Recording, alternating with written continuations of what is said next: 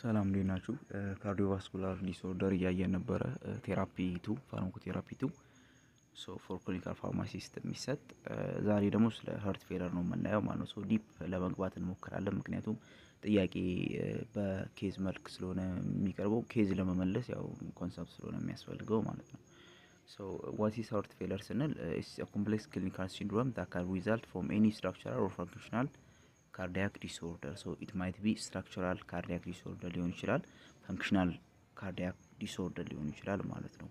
that impairs this structural immune functional cardiac impairment either diastolic feeling diastolic dysfunction የሚያመጣው ወይም systolic dysfunction የሚያመጣው ምንድነው? እሱ diastolic የምንለው diastolic dysfunction ማለት ፊሊንግ ፕሮብሌም ማለት ነው። ሀርታችን ከሰውነታችን አካላት የሚመጣውን ብለድ ፊል የማድረግ አቅሟ ይቀንሳል ወይንም ሀርታችን ለሰውነታችን የምትሰጠው ኢንጀክት የምታደርገው የማድረግ አቅሟ ይቀንሳል ማለት ነው። ሶ ከነዚህ ከሁለቱ አንዱ ነው ሊሆን የሚችለው ማለት ነው። ሶ this can occur from any disorder damaging the pericardium, the heart valves, myocardium or ventricular function. so ማንኛውም ፔሪካርዲያል ዳሜጅ ሊያመጣ የሚችል ወይም ሃርት ቫልቭን ዳሜጅ ሊያደርግ የሚችል ወይም ማዮካርዲየምን as well as ventricular function ዳሜጅ ሊያደርግ የሚችል ማንኛውም ኮዝ ይሄን ሊያመጣ ይችላል ማለት ነው። results from the heart's inability to pump sufficient blood to meet the body's metabolic demand ማለት ነው።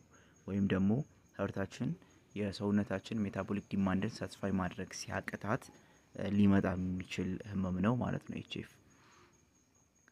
So when we come to the epidemiology, the fastest growing cardiovascular disease ነው ከ2-3% in overall population.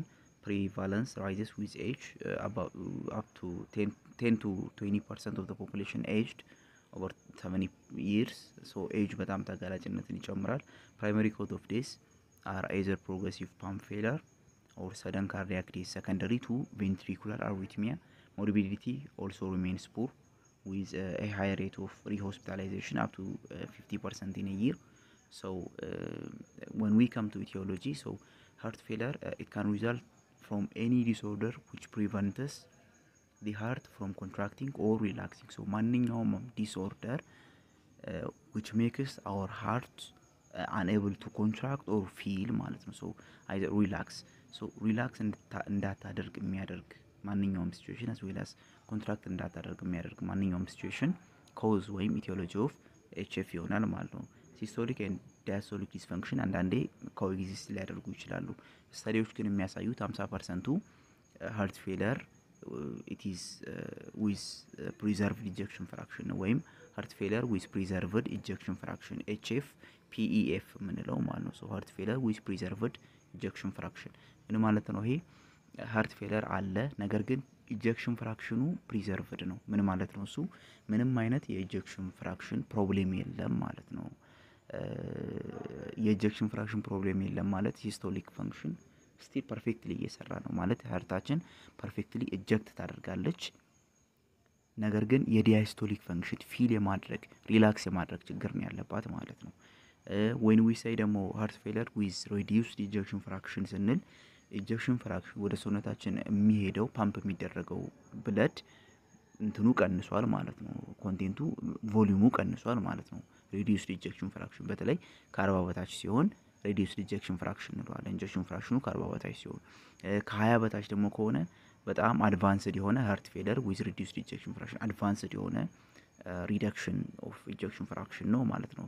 ነገር ግን ከ55 እስከ 75 ኖርማል ሬንጅ ነው ማለት ነው።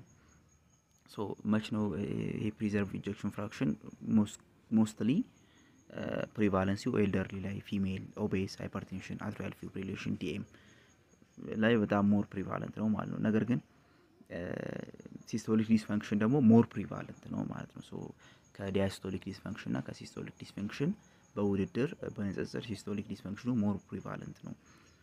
systolic dysfunction decreased contractility, reduction in muscle mass. so ምንድናቸው systolic dysfunction ወይም contractility ኢምፔር የሚያደርጉት ምንድናቸው ስንል አንደኛው reduction in muscle mass. so muscle mass reduction ካለ ለምሳሌ ማዮካርዲያል ኢንፋርክሽን ላይ የሆነ የመስል እንትን ዳሜጅድ ሆናል ወይም ኔክሮታይዝድ ሆኗል ማለት ነው። so ማዮካርዲያል ኔክሮሲስ በሚኖርበት ጊዜ ኤምአይ ወይም ማዮካርዲያል ኢንፋርክሽን ካለ ሲስቶሊክ ዲስፈንክሽን ያመጣል። አንድ ሁለት ዳይሌትድ ካርዲዮማዮፓቲ ካለ ስትራክቸሩ በጣም ስለሚሰፋ ስለሚለጠጥ ኮንትራክቲሊቲን ይቀንሰዋል ማለት ነው። አዝ ዌል አዝ ቬንትሪኩላር ሃይፐርትሮፊ የሚኖር ከሆነ ሀርታችን ቦዲ ዲማንድን ሳቲስፋይ ለማድረግ በጣም ፓምፕ በመታደርበት ጊዜ ሌፍት ቬንትሪኩላር ሪሞዴሊንግ ይኖራል እና ዲስ ሪሞዴሊንግ ኮዝስ ቬንትሪኩላር ሃይፐርትሮፋይ እንዲሆን ያደርጋል። በጣም እንዲወፍርና ሲወፍር ኢንጀክሽን ለመጨመር ነው የሚወፍረው፣ ነገር ግን ፊል የማድረግ አቅሙን ሲወፍር ያጣል ማለት ነው።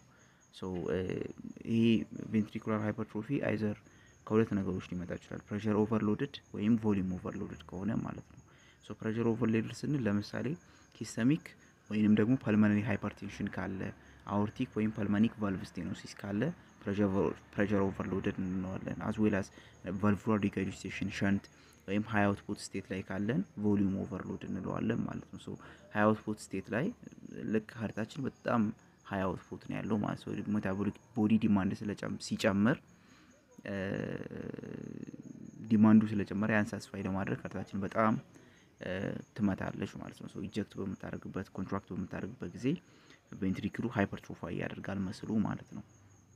እነዚህ ሶስቱ ሲስቶሊክ ዲስፈንክሽን ያመጣሉ። ሌላው ዳያስቶሊክ ዲስፈንክሽን ወይም ሪስትሪክሽን ኢን ቬንትሪኩላር ፊሊንግ የምንለው ነው። ሶ ፊሊንግ ፕሮብሌም ሲኖር ማለት ነው። ሶ ፊሊንግ ፕሮብሌም መች ነው የሚኖረው ስንል ኢንክሪዝ ቬንትሪኩላር ስቲፍነስ ካለ፣ ቬንትሪኩላር ሃይፐርትሮፊ ሊሆን ይችላል፣ ኢንፊልትሬቲቭ ማዮካርዲያል ዲዚዝ ሊሆን ይችላል፣ ማዮካርዲያል ኢስኪሚያ ወይም ኢንፋርክሽን ሊሆን ይችላል። ሶ እነዚህ ቬንትሪኩላር ስቲፍነስን ይጨምራሉ። ሶ ቬንትሪኩላር ስቲፍነስ በሚጨምርበት ጊዜ ፊል የማድረግ ቴንደንሲ ይቀንሳል። ሶ ዳያስቶሊክ ዲስፈንክሽን ያጋጥመናል። ሌላው ሚትራል ኦር ትራይከስፒድ ቫልቭ ስቴኖሲስ የምንለው ቫልቮች ሙሉ በሙሉ ሲዘጉ ማለት ነው። ሶ ከአንዱ የሀርታችን ክፍል ወደ ሌላኛው የሀርት ክፍል እንዳይሄድ ኢምፔር ሲደረግ ማለት ነው። ሶ ሪጋይስቴሽን ከሆነ ብለድ ወደ ኋላ ሲመለስ ባክ ፍሎ ሲያደርግ፣ ስቴኖሲስ ከሆነ ግን ሙሉ በሙሉ ተዘግቷል፣ ከአንዱ ክፍል ወደ ሌላኛው ክፍል ማለፍ አይችልም ማለት ነው። ፔሪካርዲያል ዲዚዝ የሚኖር ከሆነ ላይክ ፔሪካርዳይተስ፣ ኢንፍላሜሽን ኦፍ ፔሪካርዲየም፣ ፔሪካርዲያል ታምፖኔጅ የሚኖር ከሆነ ዳያስቶሊክ ዲስፈንክሽን ያመጣል ማለት ነው። ሶ ኖርማል ቬንትሪክል እንደምታዩት ኖርማል ነው። ሶ ዲሲኤም ዳይሌትድ ካርዲዮማዮፓቲ፣ እነዚህ ሌሎቹ አብኖርማል ሲሆን ያለ ምስል ነው ማለት ነው።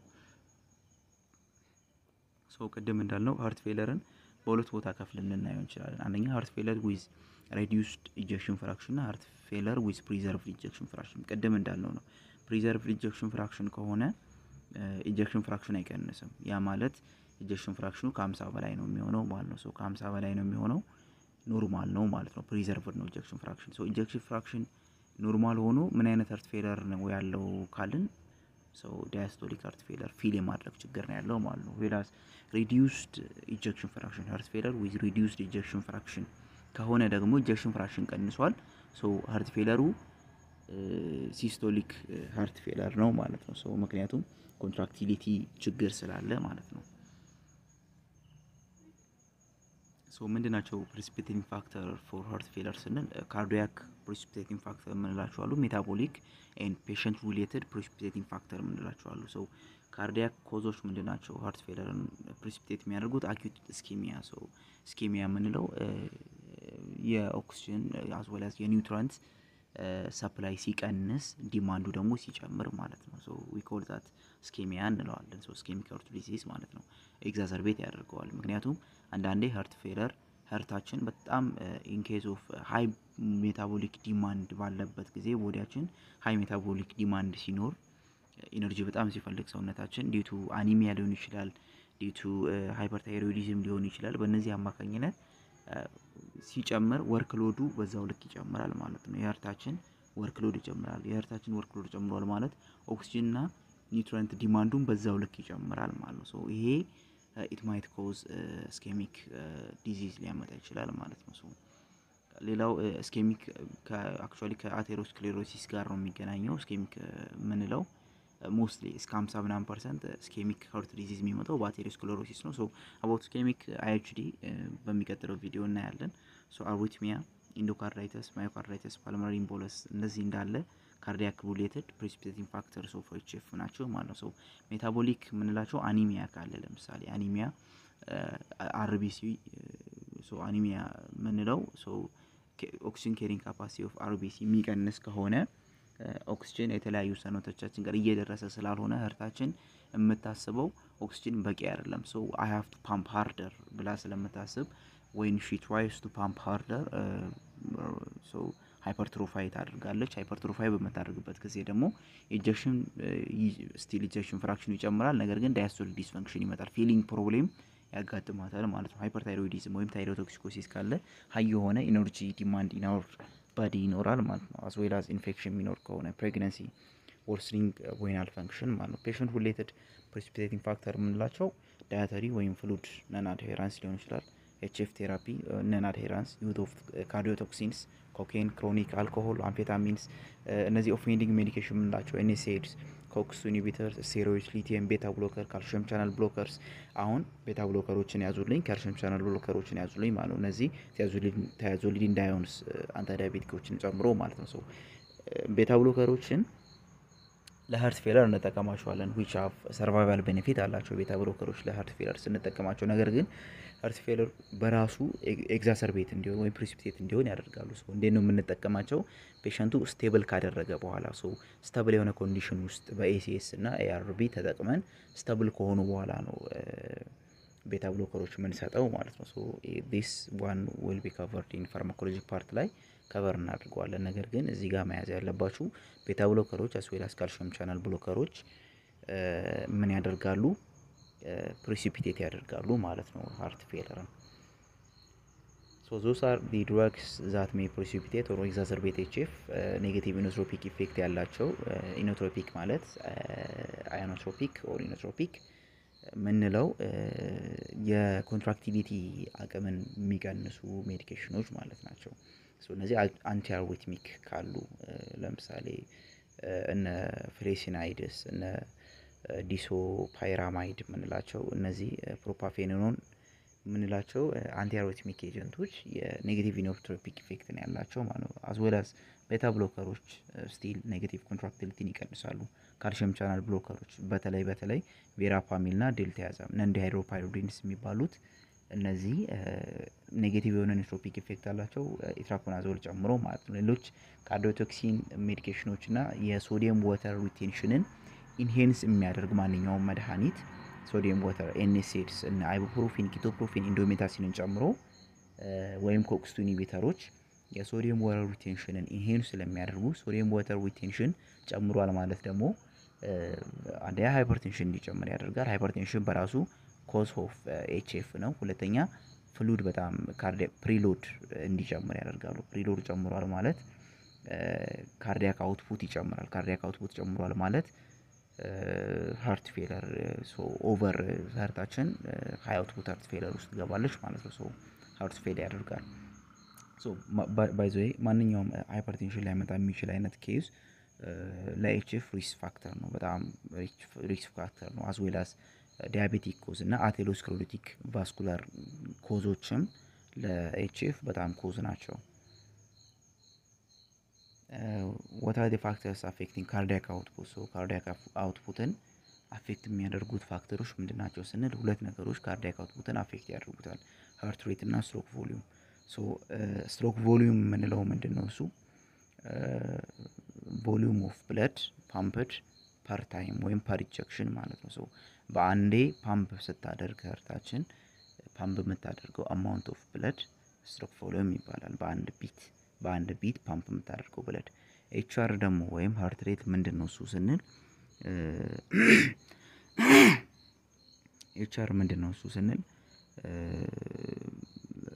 stroke volume per minute ነው ወይም ደግሞ pumping per minute ማለት ነው so በአንድ ደቂቃ ውስጥ ምን ያክል ፓምፕ እያደረገች ነው ህርታችን የሚለው HR ነው so እነዚህ ሬቱ ፓምፕ የምታደርግበት ሬት as well as ኢጀክት የምታደርገው amount of blood volume ካርዲያክ አውትፑትን አፌክት ያደርጋሉ ሁለቱም ዳይሬክትሊ አፌክት ያደርጉታል ሁለቱም ሲጨምሩ ካርዲያክ አውትፑት ይጨምራል so ነገር ግን ስትሮክ ቮሊዩም እንዲጨምር የሚያደርጉ ነገሮች ምንድናቸው ስንል ስሉ ላይ እንደምታዩት ፕሪሎድ ከጨመረ ስትሮክ ቮሊዩም ይጨምራል ኮንትራክቲቪቲ እና አፍተር ሎድ ከጨመረ ስትሮክ ቮሊዩም ይጨምራል so ፕሪሎድ መች ነው ሊጨምር የሚችለው ቬነስ ሪተርን ሲጨምር ወደ ቬነስ የሚመለሰው በኢንፌሪየር እና በሱፔሪየር ቬና ካቫ አማካኝነት ወደ ህርታችን የሚመለሰው ብለድ ሲጨምር ፕሪሎዱ ይጨምራል። ፕሪሎድ ሲጨምር ስትሮክ ቮሊዩሙ በዛ ልክ ይጨምራል። ስትሮክ ቮሊዩም እና ሃርት ሬት ሲጨምር ሁለቱ እነዚህ ካርዲያክ አውትፑት እንዲጨምር ያደርጋሉ።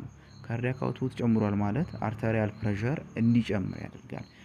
አርተሪያል ፕሬሸር ጨምሯል ማለት ካሮቲድ ኤንድ አውርቲክ ፕሬሸር ሪሴፕተሮች ቤሮ ሪሴፕተሮች አክቲቬት ይደረጋሉ። ካሮቲድ ኤንድ አውርቲክ ቤሮ ሪሴፕተሮች ይህን ሴንስ ሲያደርጉት ሜዱላሪ ቬዞሞተር እና ካርዲያክ ሴንተሮች አክቲቭ ይደረጋሉ። when those medullary vasomotor and cardiac centers are activated ኤችአር እንዲጨምር ይደረጋል ማለት ነው። ኤችአር መጨመሩ ደግሞ አሁንም ሳይክሊክ ፌዝ ውስጥ ነው የሚከተው as well as venous return እንዲጨምር ያደርጋል። ሜዱላሪ ቬዞሞተር አክቲቬት በሚደረግበት ጊዜ venous return እንዲጨምር ያደርጋል። አሁንም ኤችአር እንዲጨምር ያደርጋል further leading to increased cardiac output ማለት ነው። አንዳንድ ተርሞች መታወቅ አለባቸው። ፕሪሎድ ስንል the ventricular wall tension at the end of diastole ነው። ምንድነው እሱ በቀላል አማርኛ ፕሪሎድ እና አፍተር ሎድ ምንድናቸው ስንል ፕሪሎድ የምንለው ልክ ሃርታችን ኮንትራክት ከማድረጓ በፊት መጨረሻ ላይ ስትሬች የምታደርገው ማለት ነው። የመጨረሻው ልክ ፊል ካደረገሽ በኋላ ብለድ ስትሬች ኮንትራክት ከማድረጓ በፊት ያለው ነው። በፊት ያለው የቬንትሪክል ቴንሽን ነው ፕሪሎድ የምንለው ማለት ነው። የቬንትሪኩላር ቴንሽን at the end of diastole ማለት ነው። ወይም in clinical term the stretch on the ventricular fibers just before contraction ማለት ነው። ሰርኮመሮቹ ኮንትራክት ከማድረጋቸው በፊት ስትሬች የሚያደርጉት ሰርኮመሮች ማለት ነው። just before contraction ያለ ስትሬቺንግ ነው ፕሪሎድ ማለት ነው። before contraction በጣም ስትረስ አድርጎ ከሆነ ኮንትራክሽን እንዲጨምር ያደርጋል። ያ ነው ፕሪሎድ ሲጨምር ካርዲያክ አውትፑት ይጨምራል የሚባለው። ፕሪሎድ መጨመሩ ስትሬቺንግ ኦፍ ሰርኮመርን ስለሚጨምር ስትሬቺንግ ኦፍ ሰርኮመር ስትሬች አድርጓል ተለጥጧል ማለት ልክ ከተለጠጠበት ተመልሶ ኮንትራክት ሲያደርግ ኢጀክት የሚያደርገው አማውንት ኦፍ ብለድ እንዲጨምር ስለሚያደርግ ነው። ኮንትራክቲሊቲን ኢንሄንስ ስለሚያደርግ በሌላ አማርኛ። አፍተር ሎድ ደግሞ ቬንትሪክል ፓምፕ ለማድረግ የሚያስፈልጋት ፎርስ ወይም ቴንሽን ነው ማለት ነው። ዜር አር ሬዚስታንስ አለ። ለምሳሌ አውርቲክ አውርታ እንትን ካለ ከጠበበ አውርቲክ ስቴኖሲስ ካለ ወይም አውርቲክ ኳርክቴሽን የሚኖር ከሆነ የአውርታ መጠበብ የሚኖር ከሆነ አፍተር ሎድ እንዲጨምር ያደርጋል። ምክንያቱም ያንን ሬዚስታንስ ተቋቁማ ፓምፕ የማድረግ አቅም ነው አፍተር ሎድ የሚባለው ማለት ነው። it is a ventricular wall tension ነው ማለት ነው። በዋሉ ላይ የሚፈጠር ቴንሽን ለምንድን ነው የዋል ቴንሽን የሚፈጠረው? ፓምፕ ለማድረግ በምትሞክርበት ጊዜ ማለት ነው። overcoming the resistance ማለት ነው። resistance የሚኖር ከሆነ አፍተር ሎድ ይጨምራል። ምን ማለት ነው እሱ? ኮንስትሪክሽን ለምሳሌ አርተሪያል ቬዞ ኮንስትሪክሽን በሚኖርበት ጊዜ አርተሪያል ኮንስትሪክሽን ካለ ኮንስትሪክት አድርጎ ከሆነ ኢን ኬዝ ኦፍ ሃይፐርቴንሽን ማለት ነው አፍተር ሎድ እንዲጨምር ያደርጋል ማለት ነው። አፍተር ሎድ ደግሞ ጨምሯል ማለት ቬንትሪኩላር ዋል ቴንሽኑ በጣም ሲጨምር ካርዲያክ አውትፑቱን በዛው ልክ ይጨምራል ማለት ነው። the ventricular wall tension during contraction, the resistance that must be overcome for the ventricles to eject its content is known as afterload እንለዋለን ማለት ነው። approximated by systolic or arterial pressure ማለት ነው። contractility ያው inotropic state ነው። stroke volume ejected per time ነው። in diastolic volume ሲቀነስ in systolic volume ነው። ejection fraction ቀደም እንዳለው stroke volumeን ለin diastolic volume አካፍለን የምናገኘው ቫልዩ ነው። ejection fraction የምንለው ከ55 እስከ 75% ኖርማል ነው። ከ40 በታች ከ55 በታች ከሆነ reduced ejection fraction እንለዋለን።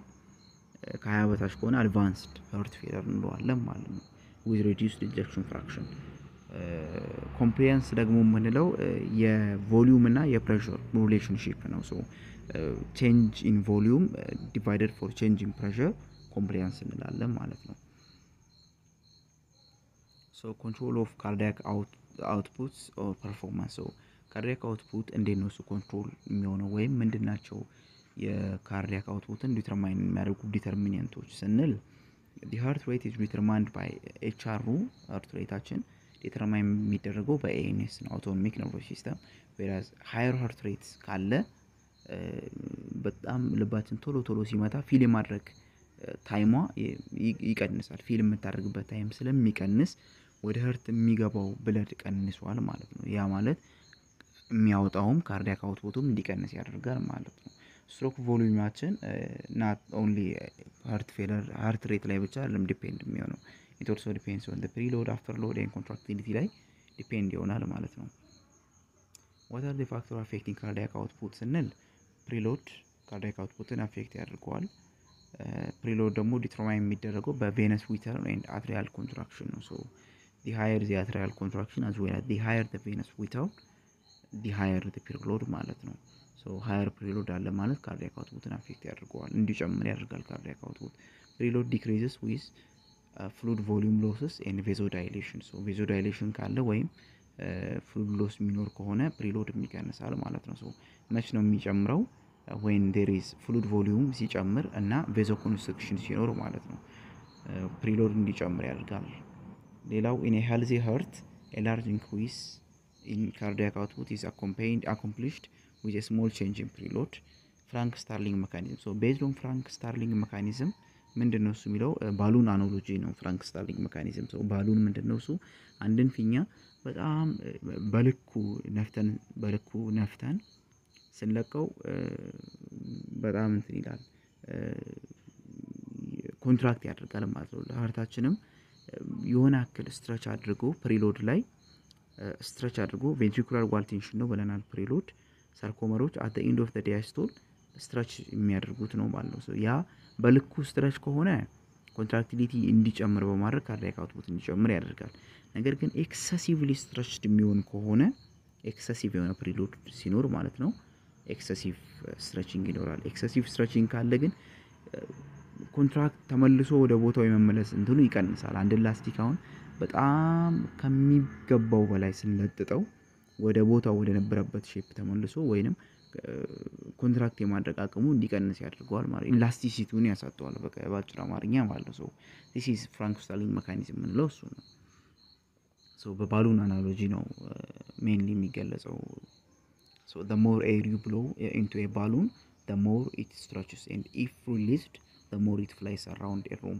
As the balloon gets old it loses its elasticity and has less recoil when stretched ማለት ነው። so what are the factors affecting cardiac output after load ብለናል contractility so after load እና affect የሚያደርጉ ነገሮች ምንድናቸው የሚለውን አይተናል። contractility እና affect የሚያደርጉ ነገሮች ምንድናቸው የሚለውን አይተናል። so what are the compensatory mechanisms in heart failure? so ሃርታችን ፌል በመታረግበት ጊዜ ኮምፐንሳቶሪ ሜካኒዝም አለ። ሶ ለምሳሌ ሃርታችን when it fails to pump ማድረግ ሲያቀታት cardiac output ይቀንሳል። in response many compensatory responses are activated in attempt to maintain adequate cardiac output. cardiac output በሚቀንሱበት ጊዜ ያን cardiac output ሜንቴን ለማድረግ ቦዲ ዲማንድን ሳቲስፋይ ለማድረግ አክቲቬት የሚደረጉ ቦዲ ሲስተሞች አሉ። አንደኛው ራስ አክቲቬት ይደረጋል። ወይኒን አንጂዮቴንሲን አልዶስትሮን ሲስተም አክቲቬት ይደረጋል። ራስ አክቲቬት በሚደረግበት ጊዜ ምንድነው እሱ የሚፈጠረው? ራስ ወይኒን ምን ያደርጋል? አንጂዮቴንሲኖችን ስቲሙሌት እንዲሆንና ወደ አንጂዮቴንሲን 1 እንዲቀየር ያደርጋል። ዴን አንጂዮቴንሲን 1 ወደ አንጂዮቴንሲን 2 ይቀየራል። አንጂዮቴንሲን 1 ኮንቨርቲንግ ኢንዛይም በሚባል ኢንዛይም ማለት ነው። ኤሲ በሚባል ኢንዛይም ሶ አንጂዮቴንሲን 2 ደግሞ ምንድነው የሚያደርገው? ቬዞ ኮንስትሪክተር ነው። ሶ ኮንስትሪክት ያደርጋል ቨዘልን ማለት ነው። ሶ ቨዘልን ኮንስትሪክት በሚያደርግበት ጊዜ የቨዘል ኮንስትሪክት መደረጉ ፕሪሎድ እንዲጨምር ያደርጋል ማለት ነው። ሶ ፕሪሎድ ጨምሯል ማለት ካርዲያክ አውትፑት ይጨምራል ማለት ነው። ሶ አልዶስትሮን ደግሞ ምን ያደርጋል? የሶዲየም እና የዋተር ሪቴንሽንን ኢንሄንስ ያደርጋል። ሶዲየም እና ዋተር ወደ ሰውነታችን ይመለሳል። ሶ ይህ በሚሆንበት ጊዜ ብለድ ቮሊዩም ይጨምራል ማለት ነው። አጌን ኢንክሪዚንግ ዲ ፕሪሎድ ማለት ነው። ኢንክሪዝ ሲምፓቲክ ነርቨስ ሲስተም ኤንድ አዘር ኒውሮ ሆርሞናል አጀስትመንቶች ሶ አሁንም ካርዲያክ አውትፑት ሲቀንስ ሰውነታችን አዚ ኮምፐንሳቶሪ ሜካኒዝም ምን ያደርጋል? ሲምፓቲክ ነርቨስ ሲስተምን አክቲቬት ያደርጋል። ሲምፓቲክ ነርቨስ ሲስተም አክቲቬት በሚደረግበት ጊዜ ካቴኮላማይኖች ይመነጫሉ። እነዚህ ደግሞ ይሄዱና ቨዘል ላይ አዝዌላስ ሃርት ላይ አክት ያደርጋሉ። ሃርት ላይ ኮንትራክቲሊቲ እና ኤችአር ሬቱን ይጨምሩታል ምክንያቱም ካርዲያክ አውትፑት አፌክት የሚደረገው በኮንትራክቲሊ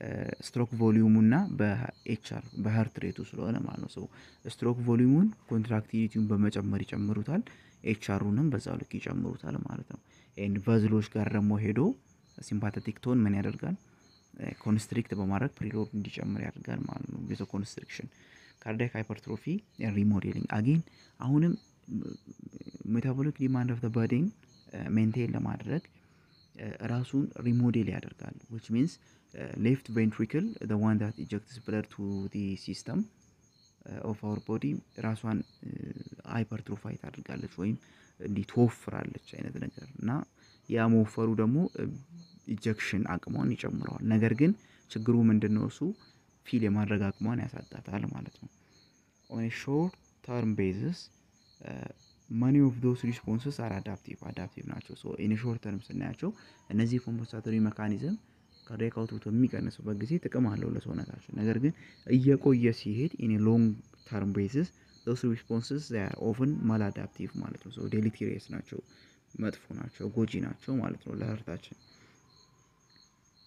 so ይሄ ቅድም ያልነውን ነው ሳምራይዝ የሚያደርግልን ማለት ነው so what are the beneficial and detrimental effect of compensatory response in HF አሁንም ቅድም ያልነው ነው ይሄ ለምሳሌ as compensatory mechanism increase preload ሲጨምር like ቅድም እንዳልነው sodium water retention due to RAS activation due to aldosterone የሶዲየም የwater retention መጨመር short term benefitውን ስናየው beneficial effectውን ስናየው optimize stroke volume via Frank Starling mechanism so በቅድም እንዳልነው በፍራንክ ስታርሊንግ mechanism የሶዲየም እና የwater retention ካርዲያክ አውትፑት እንዲጨምር ያደርጋል ስትሮክ ቮሊዩምን በመጨመር ማለት ነው ነገር ግን በረጅም ጊዜ ሂደት ማዮካርዲያል ኦክሲጅን ዲማንድን ስለሚጨምር ችግር ያመጣል ማለት ነው እና pulmonary systemic congestion and edema formation again አሁንም ሶዲየም water retention ባል ኢንሄንስ በሚደረግበት ጊዜ edema peripheral edema as well as pulmonary edema ይኖራል ማለት ነው so fluid will be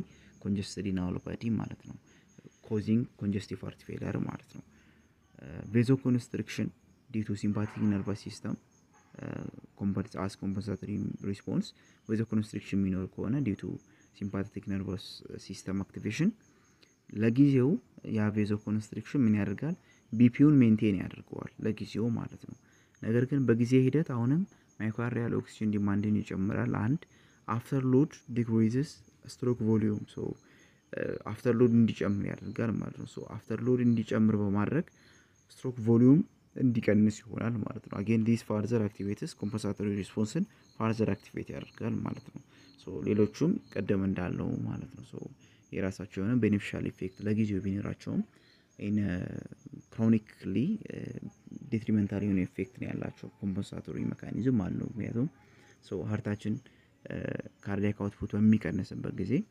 ሰውነታችን as a compensatory mechanism የሚጠቀመው mechanism ጥቅሙ ለጊዜው ነው እንጂ in a long run መልሶ heart failure ያመጣል ማለት ነው so again ስለ cardiac remodeling አስር ያወርተናልና what is the main components or what is the key component of the pathophysiology of cardiac remodeling ስንል so the key component of the physiology of cardiac remodeling so myocardial injury በሚኖርበት ጊዜ ለምሳሌ myocardial infarction ካለ myocardial necrosis ማለት ነው death or damage of myocardial cells this results in activation of a number of hemodynamic and neurohormonal compensatory response in an attempt to maintain circulatory homeostasis so again አሁንም homeostasis maintain ለማድረግ compensatory mechanism activate ይደረጋል so hypertrophy እንዲሆን cardiac hypertrophy እንዲሆን ይደረጋል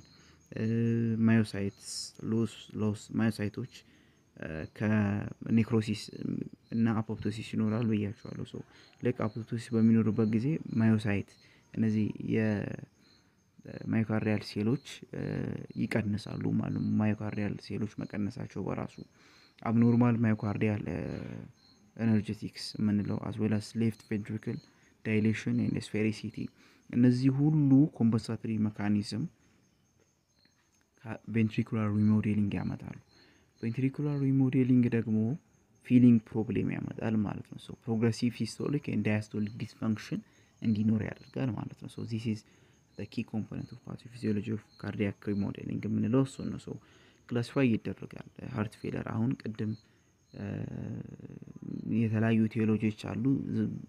ኢቲዮሎጂው ግን ቤዝድ ኦን ዚ ክላሲፊኬሽን ታይፕ ኦፍ the heart failure ቫሪ ያደርጋል። ለምሳሌ ሎ አውትፑት ሃርት ፌለር የምንለው አለ፣ ሃይ አውትፑት ሃርት ፌለር የምንለው አለ፣ ሲስቶሊክ ሃርት ፌለር፣ ዲያስቶሊክ ሃርት ፌለር፣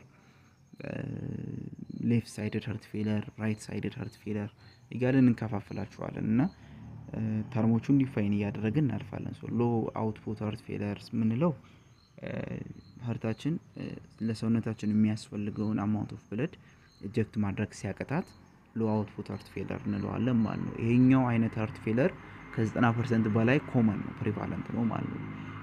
የቀሩ 10% ግን ሃይ አውትፑት ሃርት ፌለር እንለዋለን። በቂ የሆነ ሃርታችን ኖርማል ነች፣ ኢንጀክት የማድረግ አቅሟን አልተነፈገችም ወይም ለሰውነታችን ኢንጀክት እያደረገችው ያለው ብለድ አላነሰም። ነገር ግን ሜታቦሊክ ዲማንድስ በመጨመሩ ምክንያት ለምሳሌ አኒሚያ ወይም ታይሮቶክሲኮሲስ በሚኖርበት ጊዜ እነዚህ ኮንዲሽኖች ሜታቦሊክ ቦዲ ዲማንድ እንዲጨምር ያደርጋል። ሶ ቦዲያችን በጣም ዲማንድ በሚጨምርበት ጊዜ ሃርታችን ከሚገባው በላይ ፓምፕ ታደርጋለች ማለት ነው። ሶ ሃይ የሆነ አውትፑት ወይም ካርዲያክ አውትፑት ይኖራታል ማለት ነው። ይሄ ፋርዘር ማዮካርዲያል ኦክሲጅን ዲማንድን ይጨምራል ማለት ነው። ሶ ሃርት ፌለር ያመጣል ኢንሮግረር ይሄ ማለት ነው። ሶ ዊ ኮል ዲስ ሃይ አውትፑት ሃርት ፌለር እንለዋለን ማለት ነው። ሶ which is due to different medical disorders, hyperthyroidism or anemia ማለት ነው። ሌላው ሲስቶሊክ ዲስፈንክሽን ኤንድ ዳያስቶሊክ ዲስፈንክሽን ማለት ነው። ሲስቶሊክ ዲስፈንክሽን ኢንጀክት የማድረግ አቅሙ ሲቀንስ፣ በተለያዩ ምክንያቶች ኢንጀክት የማድረግ አቅሙ ይቀንሳል። ማይት ቢ ኔጌቲቭ ኢኖትሮፒክ ኢፌክት ያላቸው ሜዲኬሽኖች በመጠቀም የተለያዩ ኮንዲሽኖች ማለት ነው። ቫልቭላር ችግሮች ካሉ ምናምን ነገር ወይም ማዮካርዲያል ኢንፍራክሽን ካለ ሶ ሲስቶሊክ ዲስፈንክሽን አለ እንላለን ማለት። ሲስቶሊክ ማለት ኢንጀክት ሲያደርግ ሰውነታችን ኮንትራክት የማድረግ አቅም ሲቀንስ፣ በዚህን ጊዜ ካርዲያክ አውትፑታችን በጣም ሲቀንስ ማለት ነው። በተለይ ከ40% በታች ሲሆን ሌፍት ሃርት ፌለር ዊዝ ሌፍት ቬንትሪክል ኢንጀክሽን ፍራክሽን እንለዋለን ማለት ነው። ዊዝ ሬዲዩስድ ኢንጀክሽን ፍራክሽን ሶ ሃርት ፌለር ዊዝ ሬዲዩስድ ኢንጀክሽን ፍራክሽን የምንለው ማለት ነው። ሶ ከ40% በታች ሲሆን፣ ከ20% ደግሞ ሲሆን ነው አድቫንስድ የሆነ ሃርት ፌለር ይሆናል ማለት። ዳያስቶሊክ ደግሞ የምንለው ስቲል ቅድም ሃርት ፌለር ዊዝ ፕሪዘርቭድ ኢንጀክሽን ፍራክሽን የምንለው ነው ዳያስቶሊክ ዲስፈንክሽን የምንለው። ምክንያቱም ኢንጀክት የማድረግ አቅም ኖርማል ነው። ከ55 በላይ ፐርሰንት ኢንጀክት እያደረገ ነው። ከ45 በላይ ኢንጀክት እያደረገ ነው። ከ45% በላይ ኢንጀክት እያደረገ ከሆነ ፕሪዘርቭድ ኢንጀክሽን ፍራክሽን እንለዋለን ማለት ነው። ነገር ግን ዳያስቶሊክ ዲስፈንክሽን ፊል የማድረግ አቅሙ ግን ቀንሷል ማለት ነው። ግን አብዛኞቹ ፔሸንቶች ላይ ሁለቱም ሲስቶሊክም ዳያስቶሊክም አንድ ላይ ነው ኮኤግዚስት የሚያደርጉት። አኪዩት ኤንድ ክሮኒክ ሃርት ፌለር ደግሞ የምንለው አለ። አኪዩት ሲሆን ሰደን የሆነ ሪዳክሽን ሲኖር ማለት ነው። ኦፈን ዲው ቱ ሲስተሚክ ሃይፖቴንሽን ሊሆን ይችላል። ነገር ግን ፔሪፈራል ኢዴማ ሳይኖር ማለት ነው። ሶ ዊ ኮል ዲስ አኪዩት ሃርት ፌለር እንለዋለን ማለት ነው። ሶ ሜይንሊ ኮመን የሆነው አኪዩት ሃርት ፌለር ዲው ቱ ሲስቶሊክ አብኖርማሊቲ የሚመጣ ኢንጀክሽን ፕሮብሌም ነው።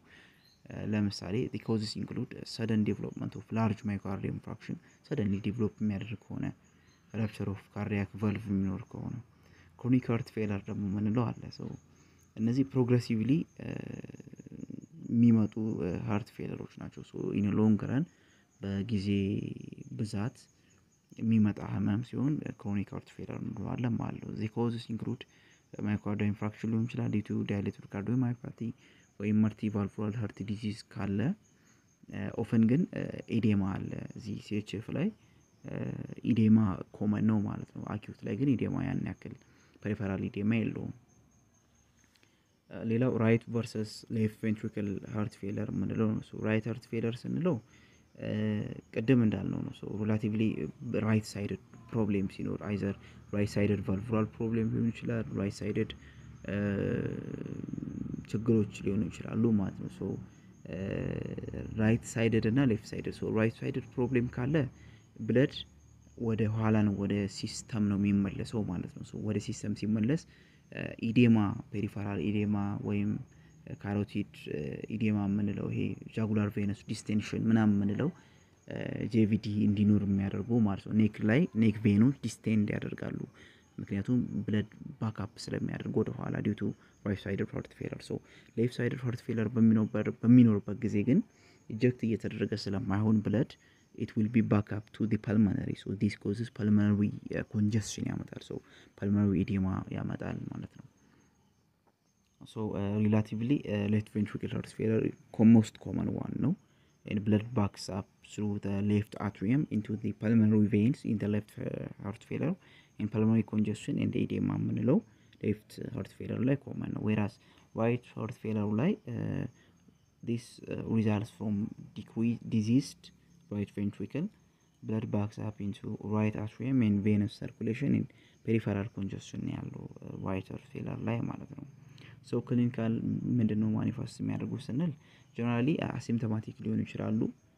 በዛው ልክ ደግሞ cardiogenic shock ውስጥ እስከ መግባት ድረስ በጣም ብዙ ጆርናል ሲምፕተሞች አሉ ማለት ነው። so like dyspnea, particular የሆነ exertion, orthopnea, so in a supine position ሲሆን ማለት ነው orthopnea, shortness of breath, paroxysmal nocturnal dyspnea ማታ shortness of breath ሲኖር፣ exercise intolerance, tachypnea ካለ ይሄ መተንፈስ ያቀተን ማለት ነው። በጣም ሲፈጠን ማለት ነው ተንፋሻችን፣ ካፍ፣ ፋቲግ፣ ድካም እነዚህ እንዳለ ሲምፕተም ናቸው። ኖክቱሪያ ኤንድ ፖሊዩሪያ ምንላቸው፣ ሄሞፕቲሲስ፣ አብዶሚናል ፔይን፣ አኖሬክሲያ፣ ሎስ ኦፍ አፒታይት፣ ናውዚያ፣ ብሎቲንግ፣ አሳይተስ እነዚህ እንዳለ ሲምፕተም ናቸው ማለት ነው። ሶ ፐልሞናሪ ዌልስ፣ ፐልሞናሪ ኤዴማ፣ ኤስ3 ጋሎፕ፣ ፕሌራል ኤፊውዥን ምንላቸው እነዚህ ሳይን ናቸው ማለት ነው። ሶ ፔሸንቱ ኤክስፒሪየንስ የሚያደርጋቸው ሲምፕተሞች አሉ። ሳይን ደግሞ እኛ ስሩ ፊዚካል ኤግዛሚኔሽን የምናገኛቸው ጃጉላር ቬነስ ዲስቴንሽን፣ ሄፓቶጃጉላር ሪፍሌክስ ምንላቸው አዚ ሳይን ናቸው ማለት ነው። so those are the clinical manifestation of heart failure. so what is present in this extremity is common to right sided heart failure. so right sided heart failure ካለ ቅድም እንዳልነው ብለድ ወደ ባዲ ሲስተማችን ስለሚመለስ so edema ያመጣል ማለት ነው። peripheral edema ያመጣል። so there are pitting type of edema and non-pitting type of edema ምንለው አለ። HF ላይ ግን due to right sided heart failure በሚሆኑበት ጊዜ በተለይ peripheral pitting type edema እንዲኖር ያደርጋል ማለት ነው። so this pitting edema will be grade ይደረጋል። እስከ 4 አለ። አንደኛው ስላይት pitting የምንለው እስከ 2 ሚሊ ሜትር ድረስ ማለት ነው እና rapidly disappear ይሆናል ይጠፋል። ሁለት ደግሞ የምንለው somewhat deeper ነው እስከ 4 ሚሊ ሜትር ይገባል ግን ከ10 እስከ 15 ሰከንድ ውስጥ ነው የሚጠፋው። 3 ላይ ግሬድ የሚደረጉት እስከ 1 ሚኒት ድረስ ማለት ነው። ሶ እና በጣም ዲፕ ነው እስከ 6 ሚሊ ሜትር ይሄዳል። 4 የምንለው ደግሞ በጣም very deep pit የምንለው እስከ 8 ሚሊ ሜትር ወደታች ዲፕ ሲሆን ከ2 እስከ 5 ደቂቃ ሊቆይ ይችላል ማለት ነው። ይሄኛው 4 ግሬድ 4 ላይ ሲሆን ማለት ነው። ሶ በእነዚህ በአራቱ ግሬድ ይደረጋል ፒቲንግ ኤዴማ ማለት ነው። ሶ ፒቲንግ ኤዴማ right sided heart failure ነው ወይስ ሌፍት ሳይድድ heart failure ከሁለቱ በየትኛው ነው የሚመጣው ከተባለ ያው right sided ነው ማለት ነው። ለምን ስንል from the right side to the left side እየሄደ አይደለም ብለድ so ወደ back to the system ነው ማለት ነው። so causing systemic congestions. so እንዴት ነው ዲያግኖስ የሚደረገው? so ዲያግኖስቲክ ቱሎች አሉ። chest x-ray, ECG, echocardiography. so chest x-ray የሚደረገው to detect cardiac enlargement የሚኖር ከሆነ ወይም pulmonary edema የሚኖር ከሆነ chest x-ray እንሰራለን as well as HR heart rate and left ventricular hypertrophy ካለ conduction ወይም previous መኖር አለመኖር ቼክ ለማድረግ ECG መታየት ይችላል። echocardiography ደግሞ to assess left ventricle size-ን assess ለማድረግ valve function, pericardial effusion ካለ wall motion abnormalities and ejection fraction problem ካለ echocardiography ነው ቼክ የሚደረገው ማለት ነው። ሌሎች ቴስቶች ደግሞ አሉ like serum creatinine, CBC, complete blood count and electrolytes ለምንድነው ቼክ የሚደረገው? ያው serum sodium ነው ቼክ የሚደረገው commonly ምክንያቱም ሶዲየም ሪቴንሽን አለ ማለት ስቲል ኮንጀስሽን ሊያመጣ ይችላል ማለት ነው። ሶ ኢዴማ ኮምፕሊት ብለድ ካውንት ሲቢሲ ለምንድን ነው የሚሰራው? ኦክሲጅን ካሪንግ ካፓሲቲ ኦፍ ዘ ብለድ አንሶ ከሆነ አጌን ሜታቦሊክ ዲስኦርደር ሜታቦሊክ ፕሪሲፒቴቲንግ ፋክተር ኦፍ ሃርት ፌለር ስለሆነ serum creatinine may be increased due to hypoperfusion የሚኖር ከሆነ pre-existing renal dysfunction የሚኖር ከሆነ this pre-existing renal dysfunction ኖሮ ከሆነ again it can contribute to volume overload ሊያመጣ ስለሚችል ይሄ ደግሞ ለሃርት ፌለር አሁንም ፕሪሲፒቴቲንግ ፋክተር ስለሆነ ኮዝ ስለሆነ እሱ ቼክ ይደረጋል ማለት ነው። ሶ ቸስት ኤክስሬ ላይ እንደምታዩት ሌፍት ላይ ያለው ኖርማል ነው ማለት ነው። ሶ በግራ በኩል ያለው ኖርማል ነው ወይራዝ በቀኝ በኩል ያለው ደግሞ ኢንላርጅድ ሆኗል ማለት ነው። ሶ ዲያግኖሲስ ሲደረግ ፍሬሚንግሃም ክራይቴሪያ ነው የምንጠቀመው። ሶ ፍሬሚንግሃም ክራይቴሪያ የምንለው ሜጀር ክራይቴሪያ አለ፣ ማይነር ክራይቴሪያ አለ። ከነዚህ ከተጠቀሱት ሜጀር ክራይቴሪያዎች አንዱን እና ሁለት ማይነር ክራይቴሪያን የሚያሟላ ከሆነ በትንሹ አንድ ሜጀር ክራይቴሪያ እና ሁለት ማይነር ክራይቴሪያን የሚያሟላ ከሆነ ያ ፔሸንት ሃርት ፌለር አለበት ብለን ዲያግኖስ እናደርጋለን ማለት ነው። ሶ ኢን ዳት ዌይ ዲያግኖስ ይደረጋል። ሶ ምንድናቸው ሜጀር ክራይቴሪያዎች?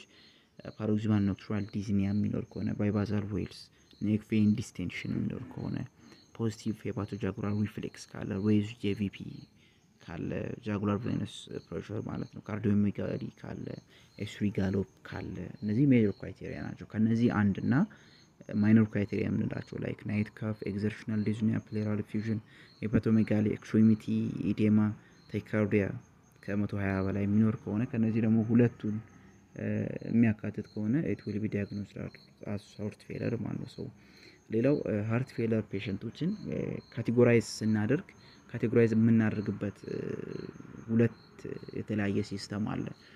ኒያ ፋንክሽናል ክላሲፊኬሽን ሲስተም የምንለውና አሃ ወይም ኤሲሲ ክላሲፊኬሽን ሲስተም የምንለው ነው ማለት ነው። ሶ ኒያ የምንለው ኒውዮርክ ሃርት አሶሲዬሽን ፋንክሽናል ክላሲፊኬሽን ሲስተም ሲሆን የኒውዮርክ ማለት ነው።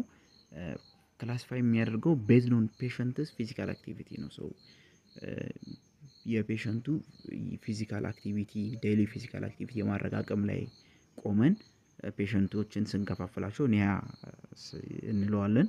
whereas based on the progress of the disease የዲዚዙ ፕሮግረስ ላይ ዲፔንድ ሆነን ፔሸንቶቹን ስንከፋፍላቸው ኤሲሲ ወይም አሜሪካን ኮሌጅ ኦፍ ካርዲዮሎጂ ወይም አሜሪካን ሃርት አሶሲዬሽን ክላሲፊኬሽን እንለዋለን ማለት ነው። ክላሲፊኬሽን ቤዝድ ኦን ስቴጂንግ ከሆነ ኤሲሲ ነው። ክላሲፊኬሽን ቤዝድ ኦን functional capability of the patients especially physical activity of the patient ከሆነ ኒያ እንለዋለን ማለት ነው። ሶ ቤዝድ ኦን ኒያ ክላሲፊኬሽን ኒያ 1 የሚባሉት ኒውዮርክ ሃርት አሶሲዬሽን ፋንክሽናል ክላስ 1 የሚባሉት ስላይት የሆነ ፊዚካል ሊሚቴሽን ሲኖራቸው ስላይት ሊሚቴሽን ኦፍ ፊዚካል አክቲቪቲ ከሆነ ኒያ ክላስ 1 ይባላል።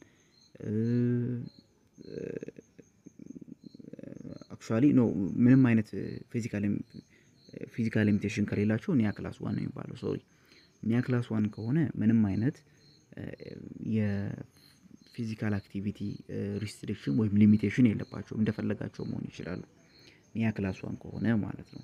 ነገር ግን ካርዲያክ ዲዚዝ አለባቸው። ኒያ ክላስ 1 ከሆነ ካርዲያክ ዲዚዝ አለባቸው፣ ነገር ግን ምንም አይነት የአክቲቪቲ ሊሚቴሽን የለባቸው። ኒያ ክላስ 2 ደግሞ ካርዲያክ ዲዚዝ አለባቸው፣ ሁሉም ካርዲያክ ዲዚዝ አለባቸው። ዋይዝ ኒያ ላይ ኒያ ፋንክሽናል ክላሲፊኬሽን ላይ ሁሉም አለባቸው። ኤሲሲ ላይ ግን ስቴጅ 1 ላይ ያሉት ካርዲያክ ዲዚዝ የለባቸውም። rather they are at higher risk for cardiac disease ብለን ነው የምንጀምረው። ፋንክሽናል ክላስ ላይ ግን ሁሉም ካርዲያክ ዲዚዝ አለባቸው። ስለዚህ ካርዲያክ ዲዚዝ ሁሉም አለባቸው። ክላስ 1 ከሆነ ስላይት ምንም አይነት ሊሚቴሽን የለም። ክላስ 2 ከሆነ ስላይት የሆነ ሊሚቴሽን አለ። ክላስ 3 ከሆነ ማርክድ የሆነ ሊሚቴሽን አለ። ክላስ 4 ከሆነ ኢቭን አት ዌስት ብሬክ ላይ እንኳን አርፈው እንኳን ምንም ስራ ሳይሰሩ እንኳን ፔሸንቶች ኮምፎርት አይሰማቸውም። they are at discomfort ማለት ነው።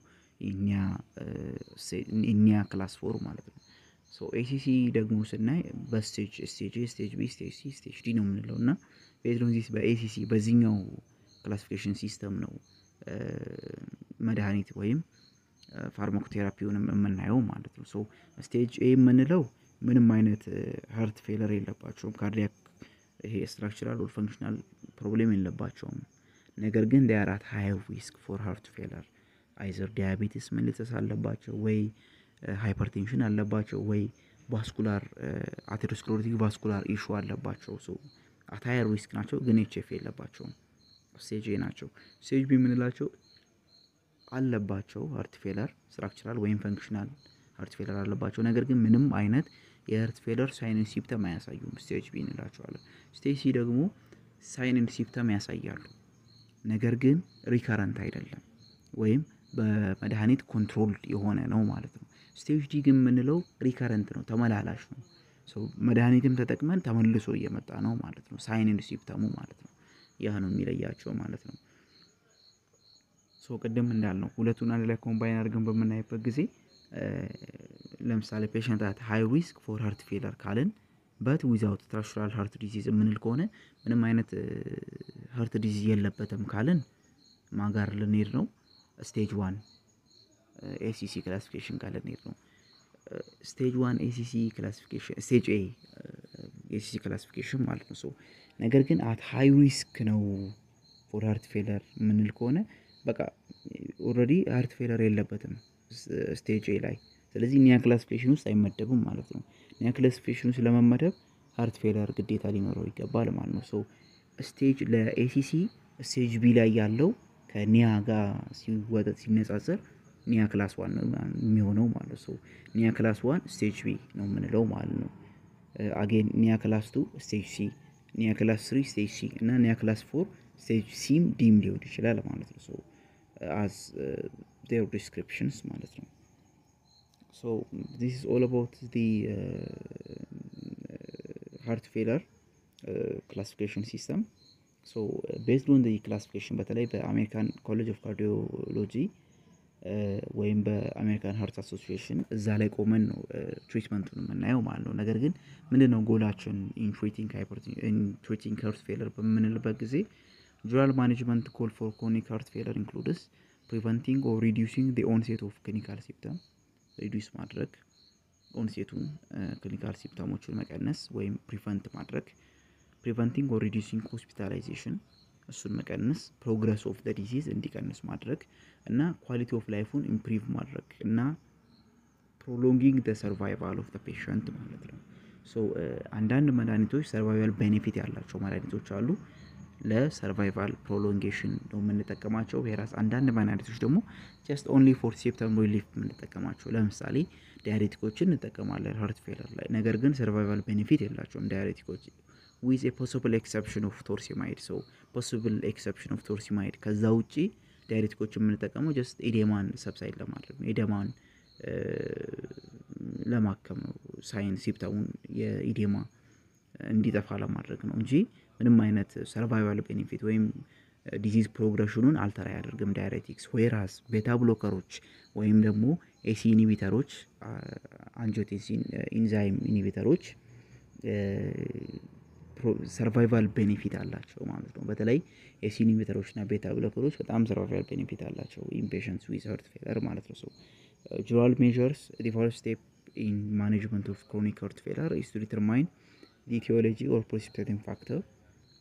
So እንዴት አድርገን ነው so in a simple word አንደኛ precipitating factor ካለ እሱን eliminate ማድረግ የሚቻል ከሆነ eliminate ማድረግ የማይቻል ከሆነ መቀነስ እና underlying cause etiology-ን treat ማድረግ risk factor reduction including smoking cessation weight reduction so risk factor ካለ ያን መቀነስ እና exercise improved exercise tolerance functional capacity መስሎ HF ፕሮግሬሽኑን ሊቀንስ ይችላል የሆነ አክል ማለት ነው። ሶ ኤክሰርሳይዝ ፊዚካል አክቲቪቲ ካለ and acute congestive symptom እሱን ሪስትሪክት ማድረግ ሪስትሪክት ፊዚካል አክቲቪቲ with acute congestive symptom so acute የሆነ congestive system ምን ውስጥ symptoms ውስጥ ካለን acute የሆነ heart failure ላይ ያለ ሰው ፊዚካል አክቲቪቲውን አክል በቀነስ አለበት። ምክንያቱም acute የሆነ ችግር በሚኖርበት ጊዜ acute congestive symptom በሚኖርበት ጊዜ ማይካርዲያል ሜታቦሊክ ዲማንዱ ወይም ወርክ ሎድ ኦፍ ዲ ሀርት በጣም መጨመር የለበትም። ኤክሰርሳይዝ ምናደርግ ከሆነ ወርክ ሎዱ ስለሚጨምር ኮዝስ ፕሮብሌም ማለት ነው። አት ኖርማል ታይም ግን ኖርማል ኤክሰርሳይዝ ማድረግ አሪፍ ነው። ዳይተሪ ሞዲፊኬሽን such as variety of vegetable fruits, dietary sodium and water restriction. So fluid እና ሶዲየምን ሪስትሪክት ማድረግ ጀነራል ሜዠሮች ናቸው ማለት ነው for managing the heart failures.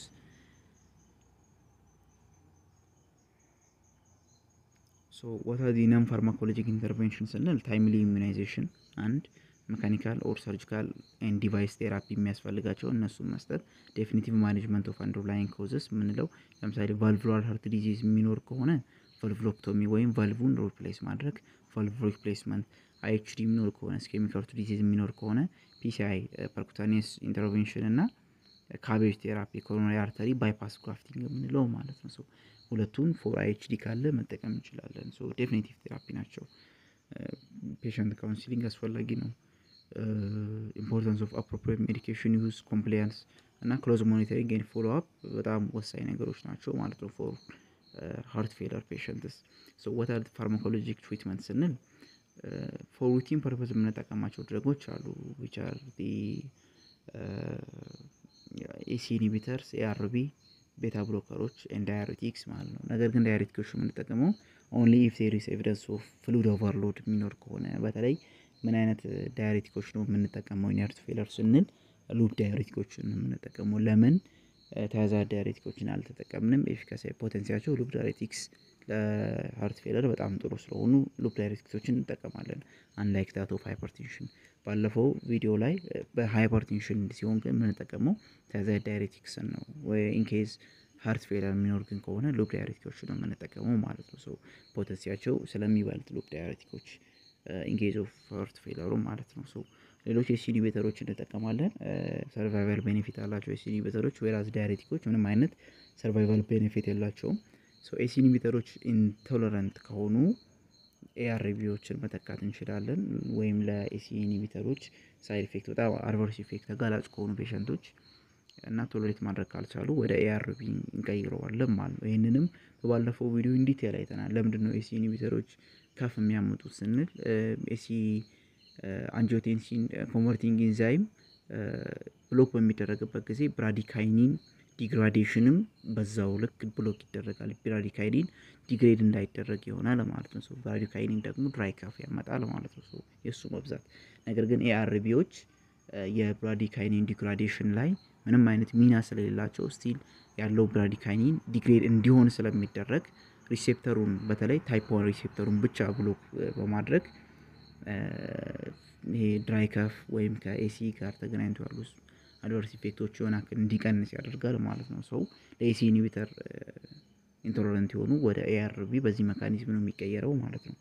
ቤታ ብሎከሮች ሰርቫይቫል ቤኔፊት አላቸው። ነገር ግን ስቴብል ከሆነ በኋላ ነው ፔሸንቱ ስቴብል ከሆነ በኋላ ነው ቤታ ብሎከሮች የሚሰጡት። ለምን ፕሪሲፒቴት ወይም ኤግዛሰርቤት ስለሚያደርጉ ቤታ ብሎከሮች ኢን አኪዩት ኮንዲሽን የማይሰጡት ማለት ነው። ፔሸንቱ ስቴብል ከሆነ በኋላ ሳይን ሲምፕተሙ ስቴብል ከሆነ በኋላ ነው ቤታ ብሎከሮች ኢንዲኬት የሚደረጉት ወይም ዳይሬቲኮች እንቱን በቀነሰን ዳይሬቲኮችን ዶዝ እና ቤታ ብሎከሩን ዶዙንም ቀንሰን ታይትሬት አፕ እያደረግንም እንጨምራለን አንድ በአንድ እናያቸዋለን። and there are drug for selected patient የተለያዩ ድረጎች አሉ። aldosterone receptor blocker, spironolactone ምንለው other vasodilators like nitroglycerin and cardiac glycosides digoxin ማለት ነው። so እነዚህን for a selected patient according to the situation እንሰጣለን ማለት ነው። so based on stage ያለውን እያንዳንዱን stage A, stage B, stage C, stage D እንዴት ነው ትሪት የምናደርገው የሚለውን እናያለን። ስቴጅ A ሲሆን እንዴት ነው ትሪት የምናደርገው? ጎላችን ትሪቲንግ ሃይፐርቴንሽን ነው። ሶ ሃይፐርቴንሽኑን ትሪት ማድረግ ጎላችን ምንድነው? እሱ ሪስክ ፋክተሮች አሉ ብለናል ስቴጅ A ላይ አይደለ? ፔሸንቱ ሃርት ፌለር የለበትም ነገር ግን አት ሃይ ሪስክ ነው ፎር ሃርት ፌለር ስቴጅ A ላይ። ስለዚህ አት ሃይ ሪስክ እንዲሆን የሚያደርጉትን ሪስክ ፋክተሮች መርጠን እነዛን ሪስክ ፋክተሮች ማስተካከል። ለምሳሌ ሃይፐርቴንሽን ከሆነ ሃይፐርቴንሽኑን ማከም፣ ስሞኪንግ ካለ እሱን እንዲያቆም መንገር፣ ሊፒድ ዲስኦርደር የሚኖር ከሆነ እሱን ማስተካከል፣ ሬጉላር ኤክሰርሳይዝ እንዲኖር ማድረግ፣ አልኮል ኢንቴክ በጣም ብዙ ከሆነ እሱን መቀነስ። ሶ ኮንትሮሊንግ ሜታቦሊክ ሲንድሮም አዝ ዌል እና ቴራፒ ምንድነው እሱ እነዚህን ከላይ ያሉትን ሪስክ ፋክተሮች ለመቀነስ አይዘር ኤሲ ኢንሂቢተር ወይም ኤአርቢ እንደ አስፈላጊነቱ ይሰጣል ማለት ነው። ለምሳሌ ሃርት ፌለር የሚኖር ከሆነ ኤሲ ኢንሂቢተሮች ይሰጣሉ፣ ኖርማል ነው ማለት ነው። ሶ እነዛም መስጠት ነው። ግን ሃርት ፌለር ዲያቤተስ ሚሊተስ የሚኖር ከሆነ ወይም ሌሎች ቫስኩላር ዲዚዝ የሚኖር ከሆነ ኤሲ ኢንሂቢተሮች ወይም ኤአርቢ የምንሰጥባቸው ኮንዲሽኖች አሉ ማለት ነው። ስቴጅ ቢ ላይ ግን ሃርት ፌለር አለ፣ ነገር ግን ምንም አይነት ሳይነስ ሲምፕተም የለም። ስለዚህ ሃርት ፌለር አለ፣ ሰርቫይቫል ቤኔፊት ሊሰጡ የሚችሉ ሁለት መድኃኒቶች ቤታ ብሎከሮች እና ኤሲ ኢንሂቢተሮች ወይም ኤአርቢዎች፣ እነዚህን ሶስቱን እንጠቀማለን። ኤሲ ኢንሂቢተር፣ ኤአርቢ እና ቤታ ብሎከሮች። ነገር ግን ዳይሬቲኮች አንጠቀምም። ለምን? ስቴጅ ቢ ላይ ያሉ ፔሸንቶች ሳይነስ ሲምፕተም ስለሌላቸው ማለት ነው። ሶ ሂው ኢን ስቴጅ ቢ